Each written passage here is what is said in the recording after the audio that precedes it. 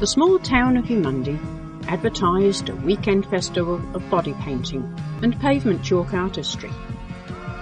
So when we came across painted car bodies, we assumed the advert to be tongue-in-cheek.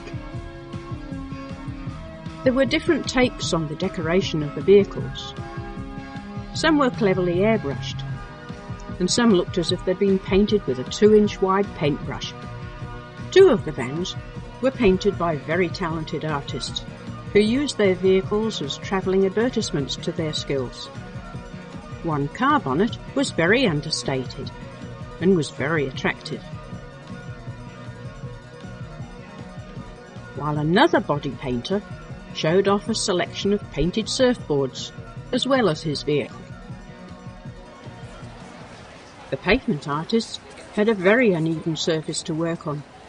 They were each given a section of the brick courtyard, and it was interesting to see how the different artists worked on the amazingly difficult surface.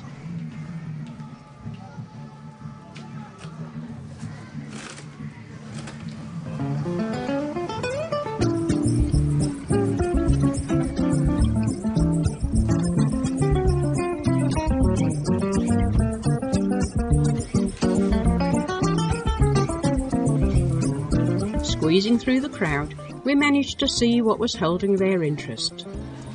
There really was a display of body painting. With the thermometer struggling to get above 22 degrees, I felt for the poor underdressed canvases. In spite of the gas heaters scattered around the marquee, and the proximity of the mixed audience, including children, plus the flashes of hundreds of cameras, the girls would have felt very exposed.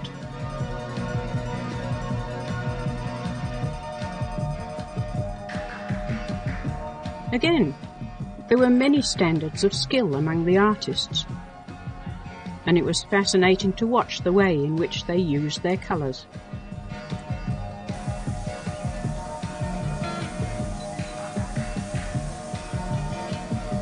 Some used airbrushes, and others used handheld paintbrushes. Some used rubber prosthetics.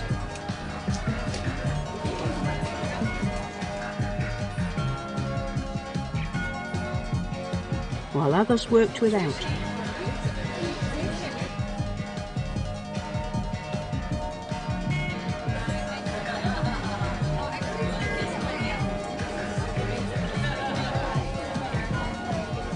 Finally, to bring the festival back down to earth, there was face painting for the children.